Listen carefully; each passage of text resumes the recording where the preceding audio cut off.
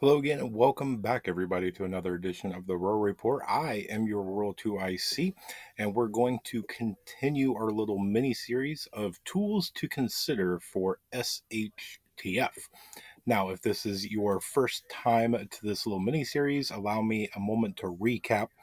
So I got an interesting email from a new subscriber and new to prepping as well. Single mom who just moved into a new place, was trying to do some things, realized she did not have the correct tools for the job. And in a proper mindset, she reached out to me and said, "Hey, what would be some good tools to have for SHTF?" And the more I responded, the more I realized, hey, there's a lot of tools out there, right? So I broke it up into this little mini series. In the end, over here, there will be little cards that you can click. One of them will take you so you can watch the entire series. So we covered a lot so far, and this may be the last one for now into our mini series, and we're going to kind of wrap it up for now. And so in this one, we're going to cover kind of the miscellaneous tools or other things to keep in mind. So, the first thing I'm going to do is going to be lighting. Lighting, in at least my opinion, is a tool, and you will need it in order to use other tools when there is no natural light available. So you may have to do some repairs or do other things when maybe it's storming out, a very, very cloudy day, maybe something at night. And so you're going to need lighting. Now, you can do a bunch of different things. You can do candles, and there's a lot of different things that you can do. You can even make your own candles, but candles is a very good way to provide yourself light. Uh, there's a lot of safety things in with that, but most of you, if not all of you, are functioning adults. So just be mindful if you're going to use candles. Next is going to be the good old fashioned oil lamp. Now, in my opinion, that's kind of a prepper must have, but again, that's my own humble opinion. An oil lamp is much safer, but still can cause major damage if you're not careful. So just be careful operating an oil lamp. But you have a lot more versatility with an oil lamp than you do with a candle. And so, if you do not have one, I would highly encourage and even recommend to go do that. Probably one of the things that most of you have is going to be things like LED flashlights, lamps, things like that. Now, there is the old school, the ones that take, just a regular replaceable bulb. We have moved on from that. So your bulbs will go bad. You can break your bulb. There's a lot that can go kind of wrong with that. And LED has done come a long way. The prices come down, the quality has gone up. Depending, I know there's bad ones out there, and then also the rechargeable. And so there's a lot of them out there that come with their own solar panel, as well as different ways to be able to recharge them. And so that way you don't have to carry around spare parts, spare batteries, and a whole bunch of like things like that. Makes them lighter, makes them, just overall a better choice. So I would imagine you have at least a flashlight, but lighting at night I think is going to be very, very important for multitude of reasons. But I just wanted to cover that. Next in the series is going to be comms or communications. And so that's going to start off with two-way radio. That is things like a walkie-talkie. And, I know that this is, again, going to come in different shapes, sizes, colors. You can get them from different manufacturers, different price points. When it comes to a two-way radio, we're talking just a walkie-talkie pretty much. And so, even the little kids ones, they still work as a walkie-talkie. They're still a two-way radio, and to be able to give a child like that a way that they have communications, the way that they can still get a point across from a distance, it trust me, it's well worth it. And I know that you have drawbacks on two-way radios. We've talked comms here a lot. I did want to mention them. There's a lot of different ways you can go about. So you can get into citizen band, or if you don't know what that means, that is CB. Your truckers and all that. I know there's a lot of people that preach against it. I am actually one that is for it. A lot of people have CB. You really don't need anything to have a CB to transmit or receive, because it is so widely available and so many people have it, and you basically don't need anything in order to operate it. Um, it's going to be one of those ones. It might be a thing to get information early on, because there's going to be a lot more people that have that than the next ones that we're going to talk about. And so it's going to be, if you have some scenario where cell phone and things like that, internet, all that, it goes down, then you have something to where people will have CB and they will be able to communicate. Next is going to be an amateur, or as maybe better in the prepping sphere, the ham radio. That's going to be something that you're going to be able to reach out a little further. Keep in mind, you do not have to have a license to receive, but you must have a license to transmit. It's not that difficult to get. And, if that's something you're interested in, by all means, there's plenty of people out there that go through Radio Made Easy. Well, we talked about it. If you want more information on comms, I would point to him. That's his area of expertise. But, and then, another one would be shortwave radio. Again, with all of these, it's going to be one that you're not going to buy a ham radio, a shortwave, or anything like that. Break it out of the box and know exactly what you're doing. There's a lot more into it. I don't want to scare you away and make it sound like you have to be a rocket scientist in order to operate it, but there is some stuff that goes along to it. So moving on is going to be things like a sewing kit, and in that I would also include patches of various materials. So if I take my shirt and I get a little slice right there, I can sew it and patch my clothing instead of just throwing it away. If it's a little bit bigger, that's where your patch would come in. And keep in mind the different materials. So I don't want to take a denim like blue jeans and try and sew it on here. Will it work? Yeah, absolutely it will. But now you're changing everything. You have a very lightweight cotton t-shirt. Now you're putting bulky, heavy denim on there. And, it's going to be better if you have patches of different sorts.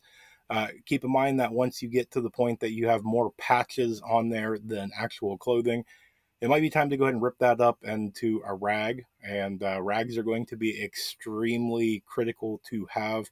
They're going to have a ton of different uses, especially when the SHTF event happens. You're not going to be able to run out to Walmart and buy new t-shirts or buy rags or buy towels or anything along the sorts. You have to make do with what you have or what you can make. And so, when it comes to things like that, it's better to get what you can now. It's never one of them things that you can have too many rags, too many bath towels, things like that. Next is going to be something I know I'm going to come off a little biased, is going to be paracord and knowledge of the basics that you can do with it. Once you get a basic knot or a weave, or however you want to say it, on a paracord, it gets you into a lot of things. It opens so many doors. And so you're going to be able to make things on the fly. So if your leather belt breaks, temporarily or even permanently, you can weave into and make your own paracord belt. You get a rifle sling that breaks, or maybe you don't even have one. Paracord, now you have a new rifle sling. There's a ton of different things that you can do with paracord. Really, it's almost limited to your imagination. So that's why I highly, highly recommend it. Next is going to be fire.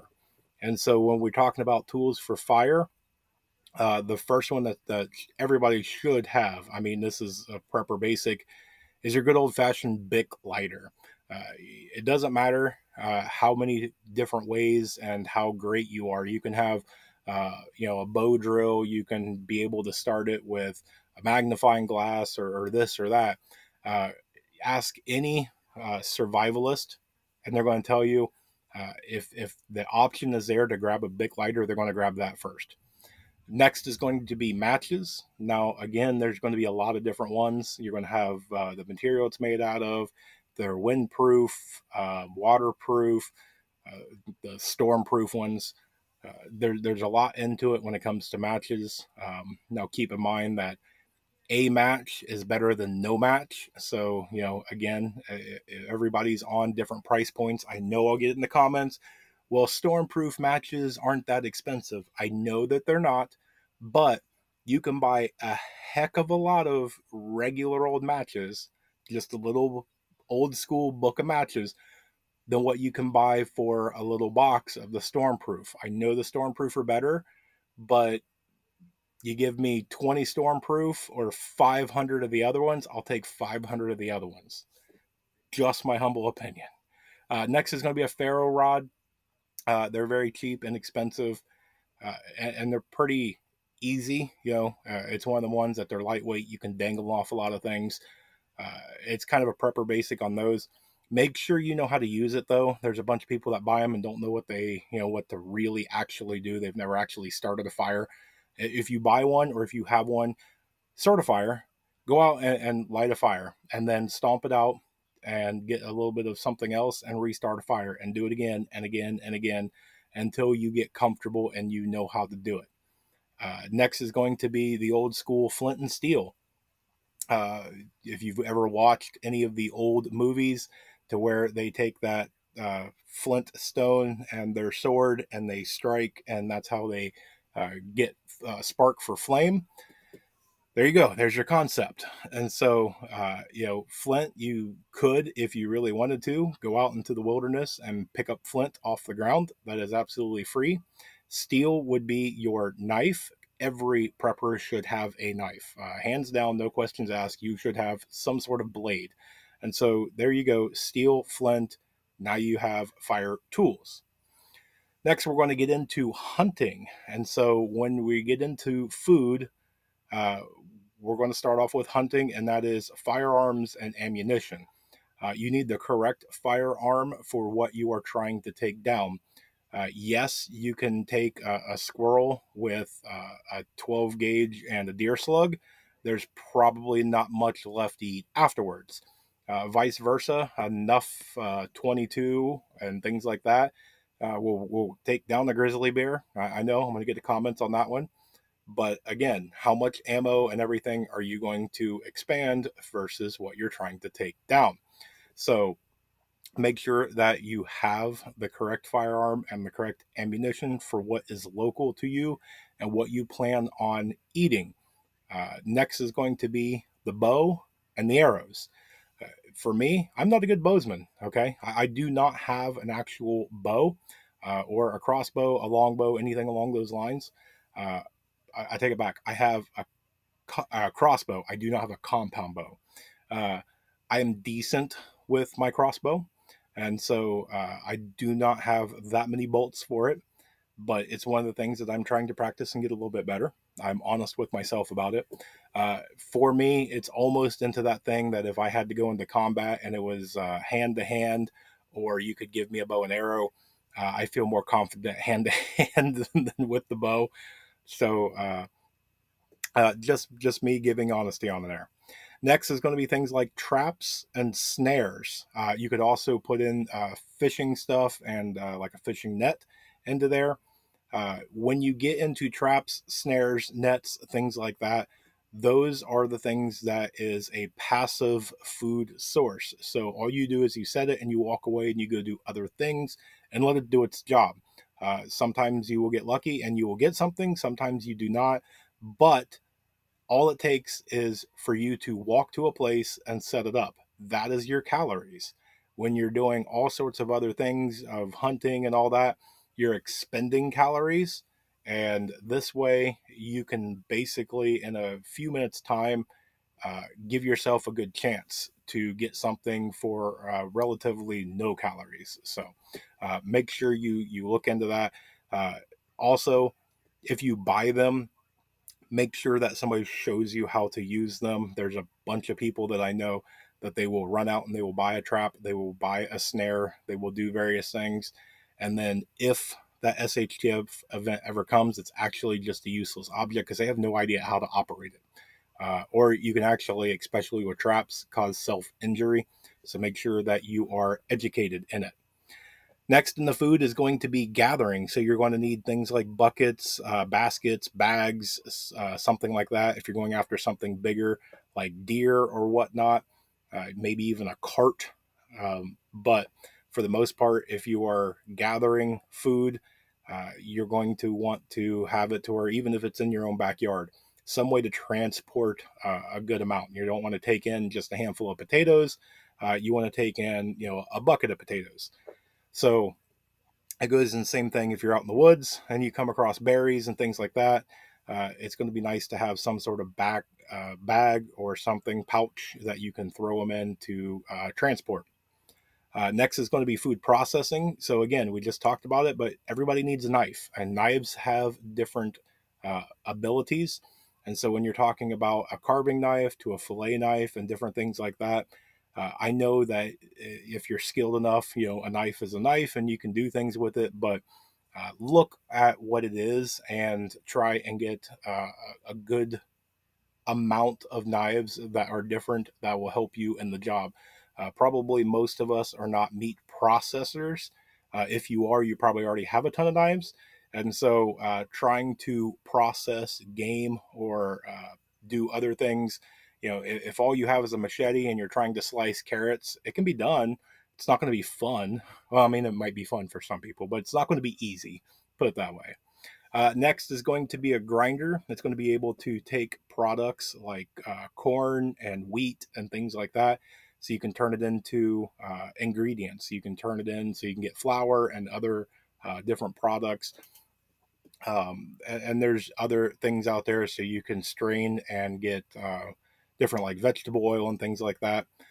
Which would also bring into a strainer in order to clean things. It'd be nice to be able to put them in something, run clean water over it, and clean your items. And then the last thing on that was going to be something to mash, so that way you can crush things up. It's one of those things that a lot of people overlook and take for granted. Next thing in food is going to be the cooking and eating part. And so I know it's going to go without saying, but I'm going to say it anyway. Pots, pans, and skillets. Skillets, I would highly recommend cast iron. Pots and pans, there's a ton of different ones. And really, you could probably go to a flea market or a garage sale and pick up a whole box of them for $10, something like that. They're usually pretty cheap for secondhand. Wash it up, clean it up, put it in some sort of bag and tuck it away. And there you go. Now you have pots and pans and whatnot. Next is going to be something in order to eat off of. So bowls, plates, and silverware. I know I have to say it though. You have to have something to eat off of. I know I'm going to get a ton of people. Oh, you can just eat straight out of the pan. Well, yeah, you could. But when maybe you're inviting some of the other people over, maybe SHTF has calmed down a little bit, and everybody's starting to come back a little bit together. Maybe you don't actually want to share the same bowl of soup with 5 other people. So having that might be considered a luxury for some. But for me, I'm going to go ahead and plan ahead and get things so I can eat separately, which would also bring in the same thing of a cup or canteen, because I don't really want to pass the same jug of water around and share it with a bunch of other people. So I will have my own. It just goes without saying, hygiene, sanitation, things like that is going to be very paramount. You don't need to be spreading disease and all sorts of other things to everybody. So just keep that in mind. And then I'll end that part of it with make sure you have some sort of napkin or something. Again, if you're eating something, your fingers are getting all messy, your face is getting messy and things. We're trying to go after hygiene. You're trying to stay as clean as you possibly can, even if it's just something along the lines of a bandana or whatnot. Just something so you can help clean yourself. I'm going to end this one with preservation and food storage. So that's going to be your mason jars, canning jars, whatever you want to call them. Make sure you have plenty on hand. Same thing with like Mylar bags or Ziploc bags. Items like salt and other containers. Just because you have food does not mean that you're trying to can it and store it over the winter. Maybe you just need to store some for a couple of days, and so you don't want to go through and waste a jar. Having something of a container to where you can just put basic food ingredients to keep, bugs and dust and everything off of it. So those are basically what I've come up with. My list, I've tried to keep it short, but real quick, salt is very, very, very, very important. Okay, make sure you stock up on salt. I absolutely hate salt. I don't put salt in any of my food or anything like that. I am a huge advocate against salt because there's so many things that have salt in it. But when SHTF goes down, there is going to be no more salt in commercialized food because it'll all be gone. So you will have to. Your body needs salt. So you will have to have it for daily intake as well as a food preservation. And if you're like me in Ohio, you're not just going to walk out and get salt. Okay. So you're going to have to stockpile it. Make sure you have salt. So, with that, that's what I've got for you. I know I've left a bunch of things out, and I kind of did that on purpose. I wanted to do this as a way to get you to think. There's a lot of things that we can go and add to this list. If you have something to add to the list, let me do it down in the comment section below. It'd be great as a community if we all get together and we can make a really, really good list. If I said something you agree with, let me know. Something you disagree with, again, let me know. We're just all having a good time and conversating and coming up with good ideas as a prepping community. So, if you made it to this far in the video, guess what? You rock. I appreciate you so much for spending a little bit of your time with me. I hope you have an amazing day and a blessed day. And I want to remind you to stay tuned because there's definitely more information to come. And with that, I want to remind you above all else, please remember to remain united because we're all prepping this together.